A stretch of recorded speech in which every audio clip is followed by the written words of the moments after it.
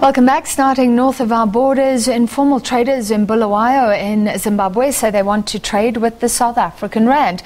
The Zimbabwean government introduced bond notes in November last year as part of measures meant to address a liquidity crunch in Zimbabwe. Our reporter Liabo Setho has more. Just bond.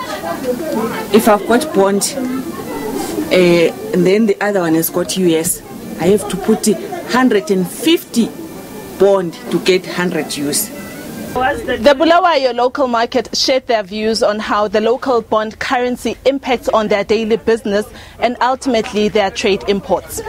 Masakane Traders Association say the rules of import trading are getting stricter and import duties are also constantly escalating.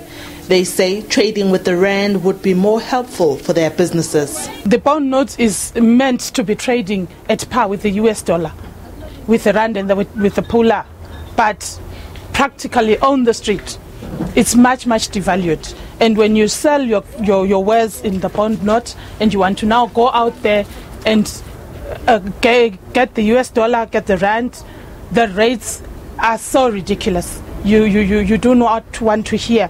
It's about 135 US dollars, 135 bond notes per 100 US dollars. So it's very difficult. And the rates keep going up and down, They fluctuate, and at the end of the day, when you have sold something for $10, you might find out that you have actually made a loss.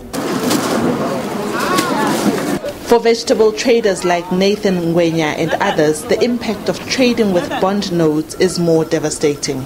South African rates, I'm quite sure that's the best, because most of things, some other things, they're coming from South Africa.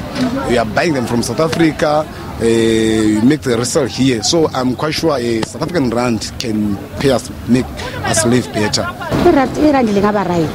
The rand will be perfect because it will not change its value.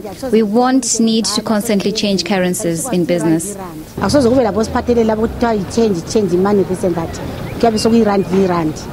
High exchange rates are a challenge, and their call for a multiple currency echoes throughout this trading sphere. Liabo Setho, SABC News, Bulawayo, Zimbabwe.